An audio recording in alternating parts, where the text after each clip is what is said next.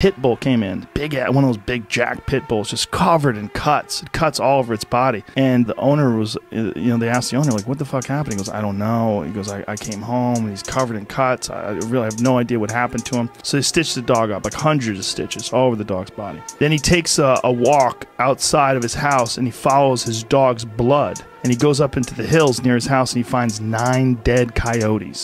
That Pitbull was gangster. Yeah, apparently. He just went on a tear. And he said it looked like Vietnam. It was like a fucking, like Saving Private Ryan, just ripped apart coyotes.